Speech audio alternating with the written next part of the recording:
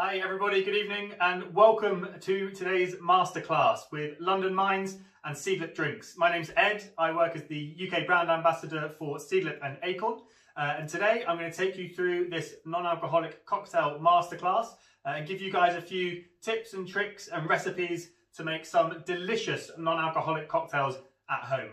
So first of all, by way of introduction, we have here on my left Seedlip, which is what we're going to be using as the base for a few of our cocktails. Now, Seedlip is on a mission. We are here to change the way the world drinks, and we're changing the way the world drinks by working with the natural world to create delicious non-alcoholic spirits to solve the dilemma of what to drink when you're not drinking. Happens to all of us from time to time, right? Well, we are here for what to drink when you're not drinking. And on my right-hand side, we have Acorn here, who is also helping to change the way the world drinks by providing delicious non-alcoholic aperitifs. What is an aperitif, you might ask? Well, it's a good question.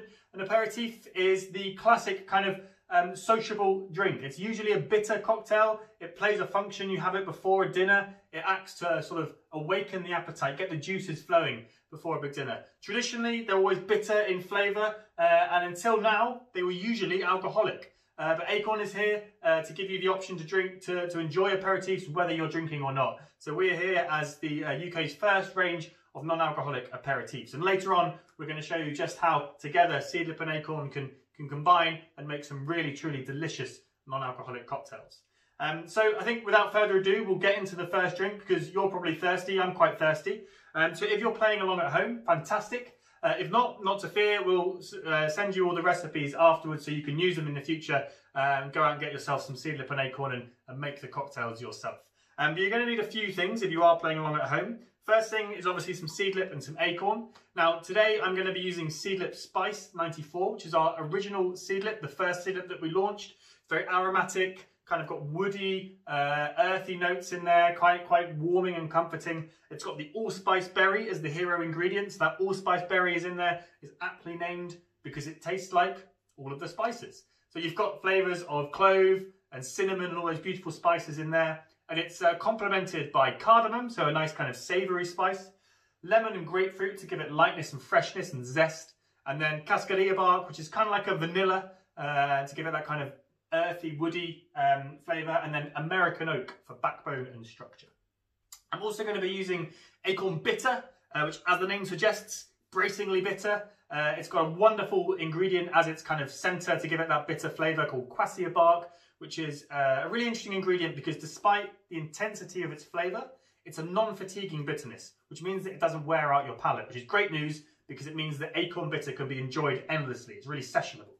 It's also got lots of citrus in there to balance with the bitterness. So think Chinotto, grapefruit, bay leaf in there as well for a bit of kind of savoury bitterness, and then Sancho pepper for a bit of warmth and a bit of a kick. Acorn is a wonderful drink that uses verjus as the base. So verjus, we would call it green juice if we were literally translating. It's the juice of, in our case, English sparkling wine grapes that is pressed before the grapes have matured and have ripened to kind of hold the sugar that would eventually become alcohol. So what that does is when we get that liquid, it's non-alcoholic, but it has the properties of wine. So it kind of plays and behaves like a wine. So it gives you grip on the mouth, gives you great mouthfeel, depth, complexity, and also brightness of flavour. So that's then aromatised with our bitter herbs and botanicals, including, of course, the eponymous Acorn, which is in there for tannic structure and depth and bitterness. And I'm also going to be using Acorn Aromatic in one of the cocktails later on. So aromatic is really rich, velvety smooth on the palate, really inviting on the nose and on the taste. It's got vanilla and cinnamon in there as well as gentian to give it a really beautiful kind of herbaceous aromatic run throughout. And then I'm going to be using a few tools as well, but if you don't have all the tools on hand, don't worry, I'm sure there's a way that we can work around that. I am going to be using for one of the cocktails a cocktail shaker, so a two-part cocktail shaker. If you don't have a cocktail shaker and you've survived somehow a year of these Zoom masterclasses without treating yourself to a shaker, don't worry, you can use anything that seals nice and tight. For example, a jam jar with a nice tight lid. You can use one of the containers from a NutriBullet, which has got a nice tight lid on. You can even use a keep cup, as long as you keep it nice and tight, give it a good hard shake. I'm going to be using some strainers as well, which again, you might have a strainer to hand, you might have a sieve to hand, anything that can just hold the ice back as we're pouring the drink in. I'm going to be using a bar spoon. So if you don't have a bar spoon that's quite this long, you can replace it with just a teaspoon, or even a tablespoon will do. Anything that you can stir it around with, even use your finger. I'm not going to tell anyone. And then when it comes to glassware, I'm going to be using a few different glasses. I've got a highball, or just anything with kind of nice straight edges. I've got a martini glass for the martini that we're going to be making. Anything really with stemware, so you can hold it like this and pour it in. And I'm going to be using a rocks glass, which is again just a kind of shorter version of the highball. Anything with nice straight edges. And I'm just going to jump over to grab my wine glass.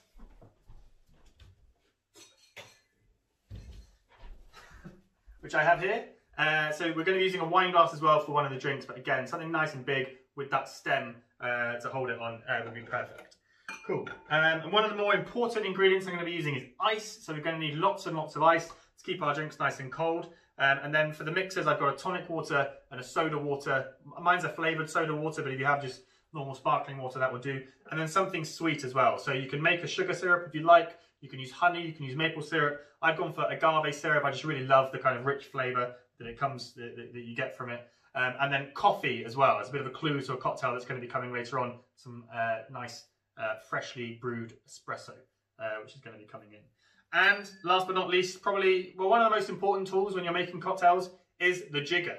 So my jigger has two sides to it. One side is a 50 milliliter measure. The other side is a 25 milliliter measure, or a single and a double.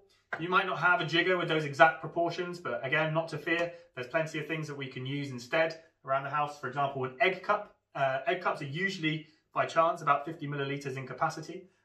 Or you can use an espresso cup if you have one. But the most important thing is that you're consistent with your sizes. So if you have an egg cup and you don't know whether it's 50 or 100 milliliters or anything else in between, if I'm using 50 milliliters, you use the whole of the egg cup, and then you can work out the proportions afterwards.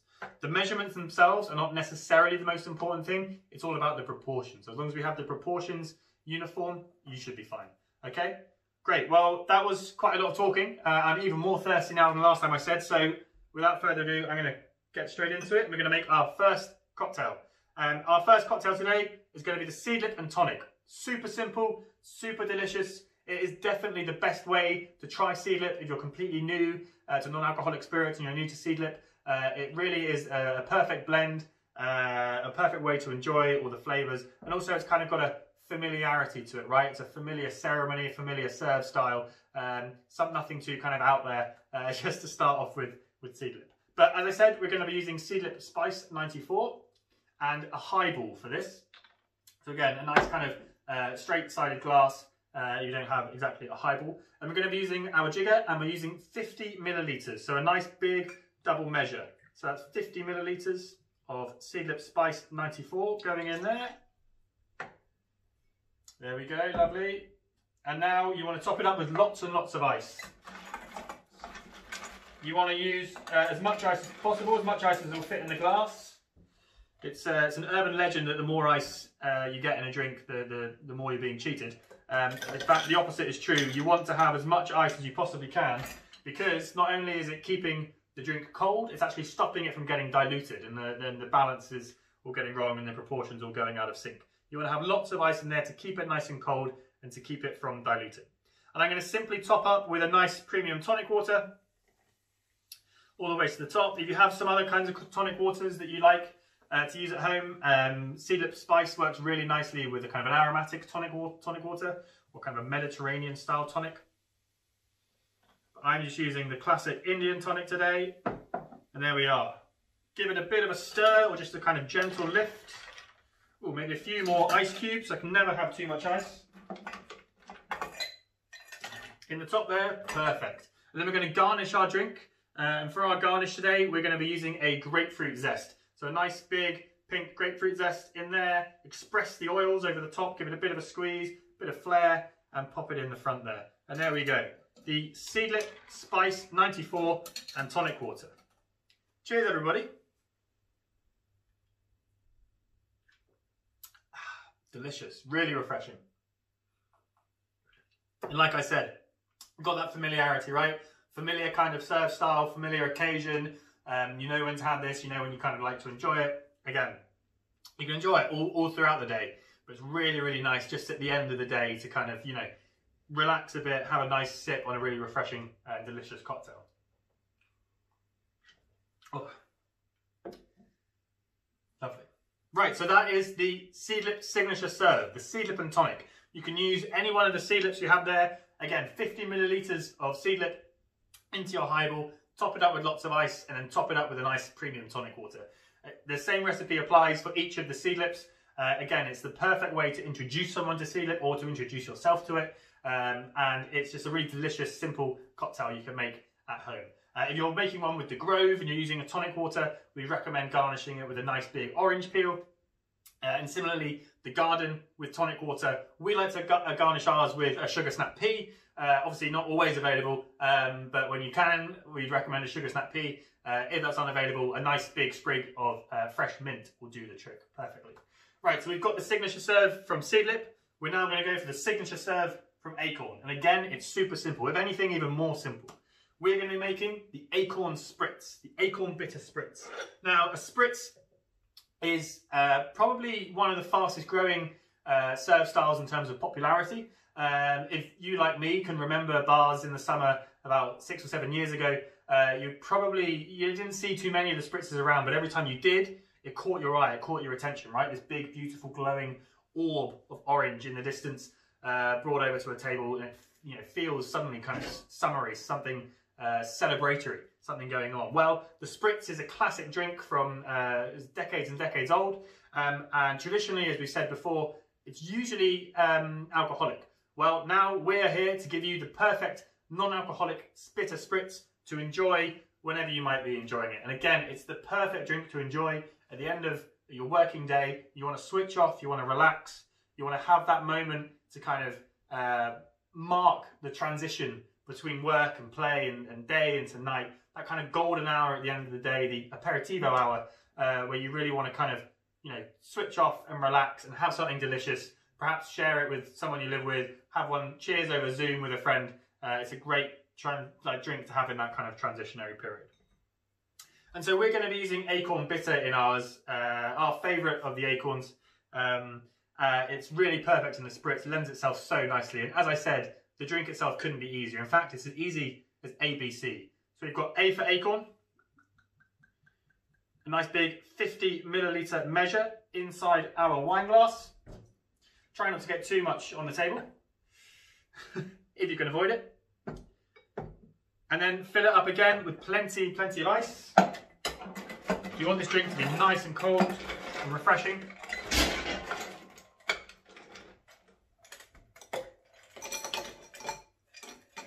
There we are, lovely. So we've got A for Acorn and we've got B for Bubbles. So the Bubbles that I'm using is an Italian blood orange soda water. It works so perfectly with the complex citrus notes from the Acorn Bitter and with the bitterness as well. If you don't have the luxury of an Italian blood orange soda, soda water works perfectly well as kind of fizzy water from a soda stream or whatever you might have. Something bubbly, something effervescent, something light to kind of open up those flavours and awaken it and give it kind of the spritz that the name calls for. So we want to top it up in here, all the way up. Nice big amount of bubbles, and give it a nice stir just to make sure all of the liquids are incorporated together. And so at this point we've got our A for Acorn, our B for Bubbles, now it's C for Citrus. Simple as that. A nice citrus garnish. We'd recommend a nice big orange slice for your Acorn Spritz. Pop it in the front there, and there we go. There you have it, the Acorn Spritz. Couldn't be easier, but it's super delicious. Really, really nice drink to have. Again, as I say, at the end of the day, kind of when you need that kind of signal, especially if you're working from home, you need to kind of remind yourself, switch off from work, switch on to relaxing, even if you happen to be in the same room, sitting at in the same chair as before, you want to have that moment to relax. So there you are. Cheers everybody to the Acorn Spritz. Oh, beautiful colour to it as well, right? I mean, non-alcoholic drinks 5 or so years ago before Seedlip came along, not only did they taste pretty poor, but they looked pretty lame as well. And that is a big thing, right? Especially, soon we're hopefully going to be able to go out and have drinks outside in the real world again. There's nothing worse if you're not drinking. Everyone else is having a glass of champagne or a martini, and you're standing there with a glass of Coca-Cola or an orange juice. It's a drink off the kids menu. You're not going to be proud to be drinking it. So no fear when you're in a bar now. You can look out for Seedlip and Acorn and order something grown up and good looking as well. And it can be in all the Instagram photos. Delicious. Right, I'm going to pop that down here. Now we're going to take it up at a bit of a level. We've had our 2 signature serves, which again, super easy. Once you've got those measurements in place, you know how to do it forever. But it's all about getting those proportions right to begin with and enjoying these liquids in our kind of signature serve styles. But now we're going to make some proper cocktails. We're going to make a bit of a noise and using a few different kind of moving parts. And they're going to be, still really simple, but they're going to take a bit more work, and they're going to be even more delicious, I reckon. And so the cocktail we're going to start with today is, I have to say, it's my favourite non-alcoholic cocktail. And I mentioned earlier on that we're on a bit of a mission of changing the way the world drinks. Well, that's one of our missions. One of our kind of secondary missions, let's call it, is again quite big, quite out there. And it's one that we've kind of given ourselves recently. We have a mission to make this drink the world's most famous non-alcoholic cocktail. Easy, right? I don't know, what's our competition? Virgin Mojito? Something like that? Something boring? So we're going to make the Negroni. So the non-alcoholic Negroni.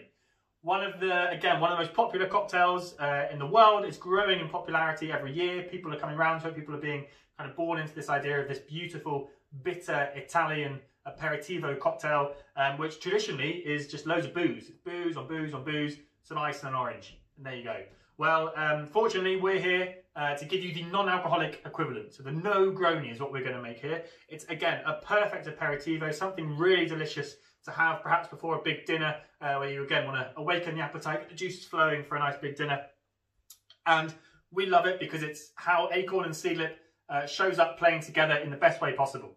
So yeah, we're on a mission to make it the world's most famous non-alcoholic cocktail. You can join us on that mission. You can tell all your friends, tell everyone you know about how good the Negroni really is. And I'm going to show you how to make it. And again, it couldn't be simpler.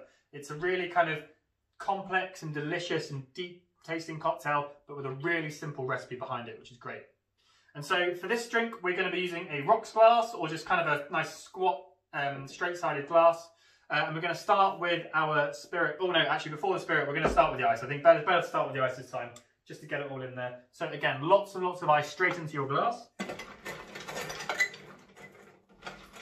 As much ice as you can. All the way to the top. Perfect. Look at that. Oh, no, thought it was, no such thing as too much ice. Fantastic. Right, and we're going to take our Seedlip as our base. So our Seedlip Spice 94 again is going to form the spirit base of the Negroni. And this time we're going to be using 25 millilitres. So 25 millilitres, or half of the measure that you were using before. So half an egg cup, half a thimble, whatever it might be. I'm going to pop it straight over the ice in there. And then we're going to add Acorn Bitter. So we're going back to our bitter again. And this time, once again, 25 millilitres. You can see a theme starting here, I think. So 25 millilitres of Seedlip Spice 94, 25 millilitres of Acorn Bitter. And then the last ingredient is Acorn Aromatic. So that really kind of rich, smoky, velvety flavour that I was talking about early on is going to top it all off here. And once again, you guessed it, 25 millilitres is all you need in there over the ice. Beautiful. So now if you guys are familiar with the Negroni, the alcoholic version, you can already see it taking shape here. It's got that beautiful ruby red colour, really simple but decadent, elegant drink.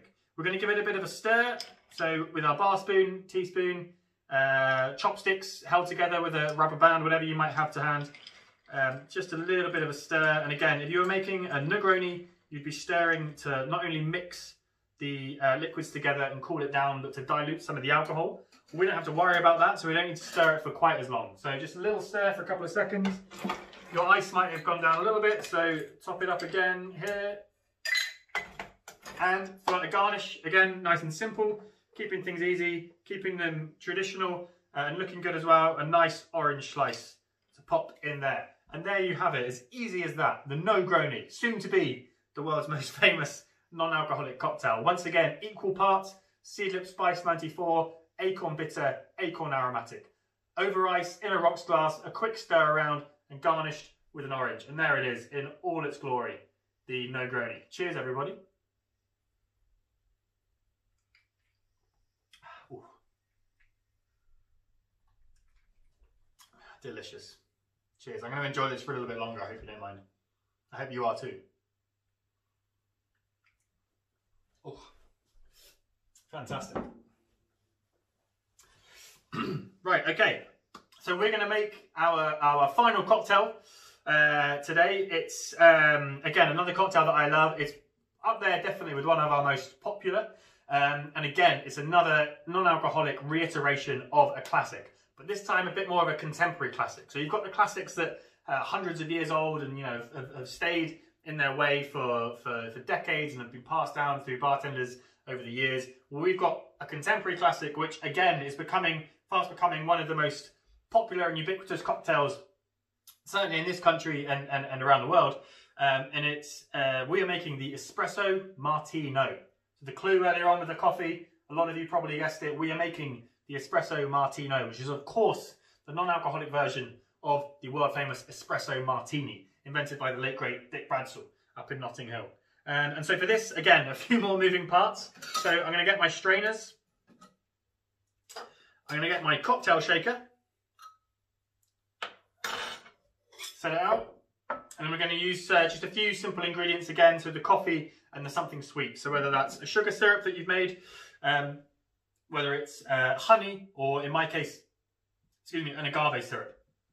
And so in our cocktail shaker, in fact, oh, sorry, the glass as well, we're going to be using of course, a martini glass. If you don't have a martini glass, not to worry, anything that's kind of a stemware, so anything that's got a nice stem to hold on to. It might be a champagne glass, it might be a wine glass, whatever you have to hand, it will work. As long as it's got the stem to hold on to. The idea behind that is because we aren't using any ice in the cocktail itself, so we don't want to be having to hold the glass and warming it up with our fingers. We want to be able to keep our fingers as far away from the drink as possible so that the liquid stays nice and cold and delicious.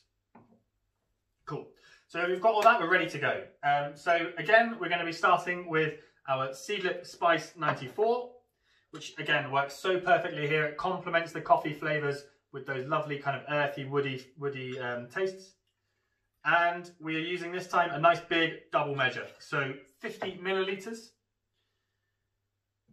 of Seedlip Spice going in there. And then we're going to use the same measure again, this time of coffee. So 50 millilitres, in it goes.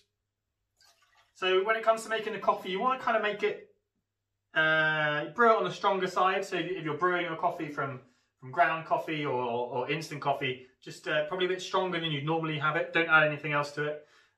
If you've got an espresso machine, fantastic. A nice double shot of espresso will do the trick. If you're making it on a stove top, just again, make sure it's nice and strong and concentrated. Another great option is buying a nice iced coffee. Usually they're kind of on the stronger side anyway.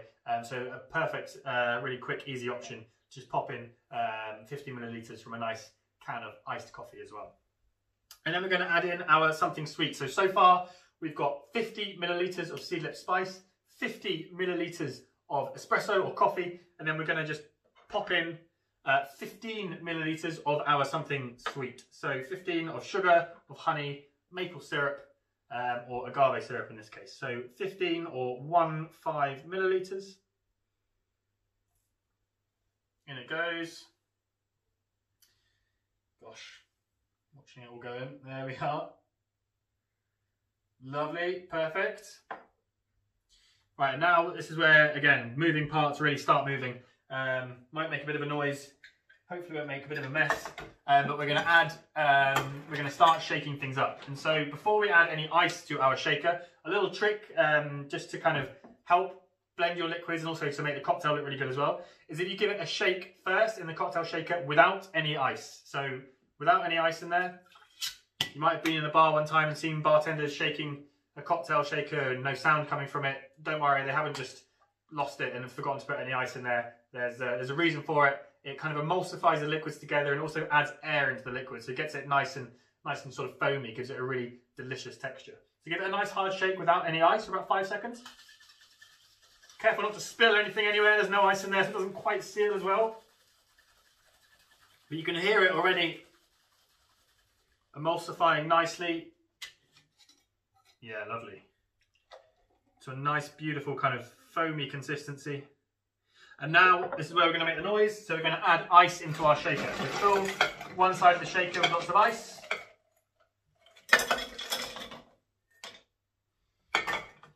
There we go, and a nice hard shake, again, for a couple of seconds. Just a warning, if you've got your headphones on, this might be a bit loud, so we'll just turn it down for a couple of seconds while I'm shaking this cocktail. Are we ready?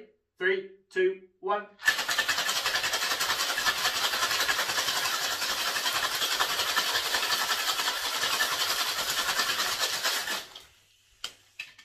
Oof.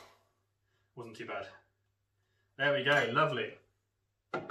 Right, it should be a lovely, beautiful, can you just about see that? Yeah, lovely foamy consistency on the top there. That's going to look absolutely beautiful in our glass. So get our strainer, or whatever you might have, just to block the ice coming out. Give it a nice pour into our glass. Look at that. Delicious.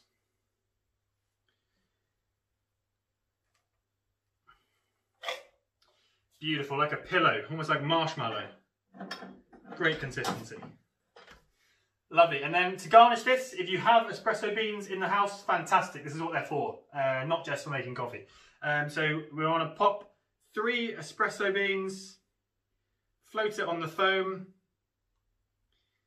The real deal here, look at that, beautiful.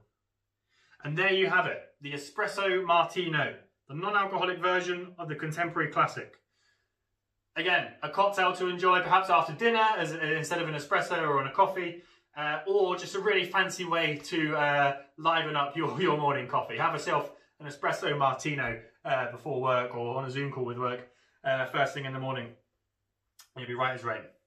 So there we are. Cheers, everybody. This is the espresso martino.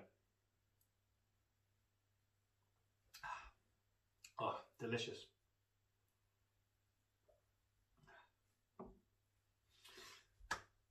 Well, thank you guys so much. That's the end of the class today. So we've covered 4 classic cocktails from Seedlip and Acorn. We've had the Seedlip Spice and Tonic to start us off with, the Acorn Bitter Spritz, the Negroni, and then finally the Espresso Martino. So 4 really beautiful, really delicious, simple, non-alcoholic cocktails for you guys to make at home. Again, if you've missed anything or if I've gone too fast, don't worry, we're going to get the recipes out to you. And I do hope to see you again for a masterclass in the future. Until then, cheers everybody and enjoy the cocktails. Bye-bye.